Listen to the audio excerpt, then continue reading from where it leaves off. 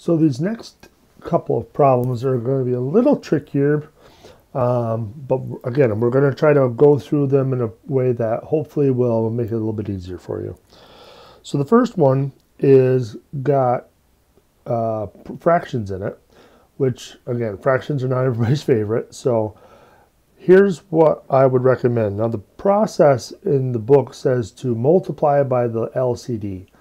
Well, I'm going to do a slight twist to that, and I'm going to use the LCD, but I'm not going to multiply by it. So here's the way I would do it.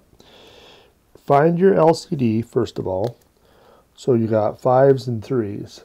Well, LCD in this case is just going to be 15. So remember, if you're stuck, you can always multiply them together. Might not be the least, but it will work. So now what you want to do is change all of your denominators to 15s.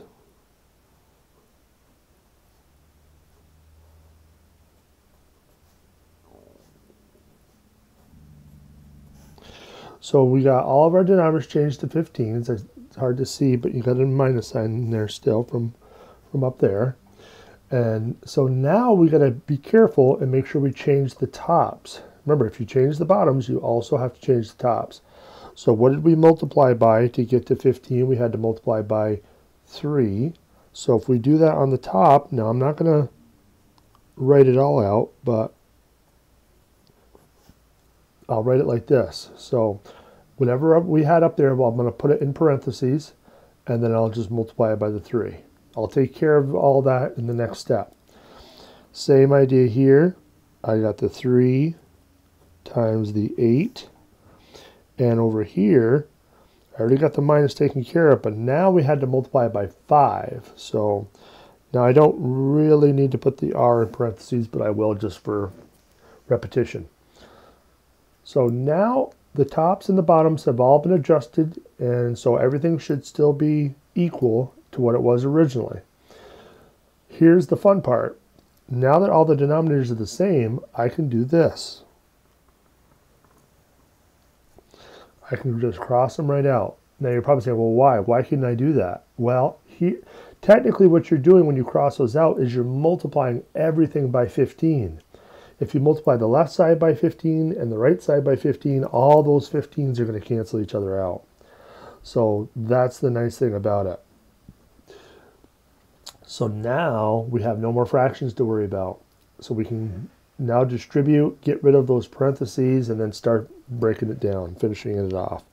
So if we distribute, we should get a 3r minus 24 plus 24 equals a negative 5r.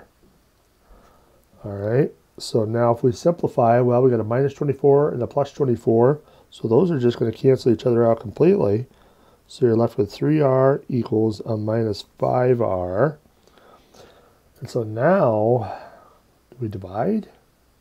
Well, we don't divide yet because we got r's on both sides of the equals. We want all the r's on one side. So now which one should we move? Well, remember, we said to move the smaller of the two. Now technically a negative number is smaller than a positive one. So really we want to move this minus 5r to the other side. So if we do the opposite and add 5r,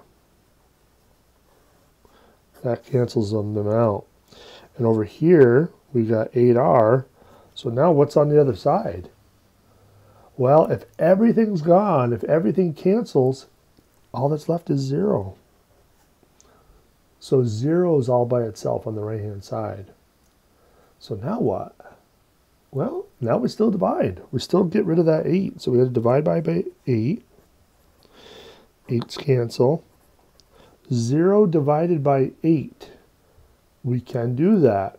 0 on the bottom is bad, but 0 on the top is okay. So that should be equal to 0.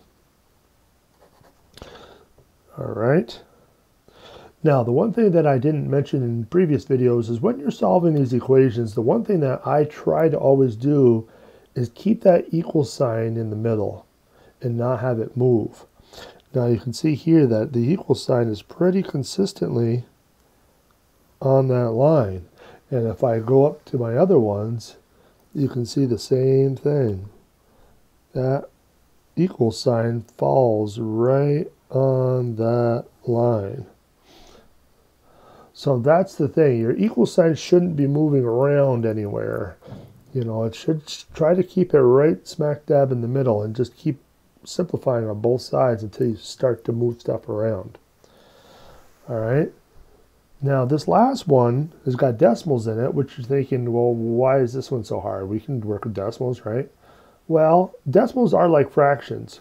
We can get rid of those decimals if we want to. We don't have to, but we can.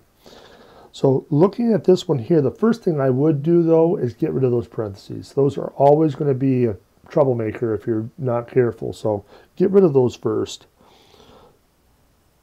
So if we multiply that in by distributing, we should get 0.13k plus 0.13 times 300 is 39. So not anything too drastic so far, but some people are sloppy with decimal points. You know, they don't like to put the zeros in front, so those decimal points sometimes just get lost accidentally, but they get lost. So a way to get rid of them right off the bat is to multiply both sides of the equation by something. That makes it move 2 spots. What do you think that number would be? You guessed it. It should be 100. If we multiply both sides by 100, that moves the decimal point over 2 spots on everything though. So it's going to move it 2 spots on the first, 2 spots on the second, and 2 spots on the third. So 39 is going to change to 3900. And then we got 6100 over here. Now we don't have to worry about those decimal points anymore. So we can combine. So we had 22k. And now we can start to get rid of these two numbers. So get rid of the adding and subtracting first. So we want to subtract. And then 6100 minus 3900. I think that might be 2200. And then we can get rid of the 22 by dividing. We get k equal to 100. So, and now remember, if you're not 100% sure that you're right, you can always go plug it back into the original and it should check. So always check if you're not sure. But there's that line again. So it's a nice little trick and a way to keep things separated from one side to the other. So, okay. So I'm going to stop there, and then we'll take a look at the next part of this section, which gets into the different types of equations we could possibly see based on the solution sets. So we'll see you in just a bit.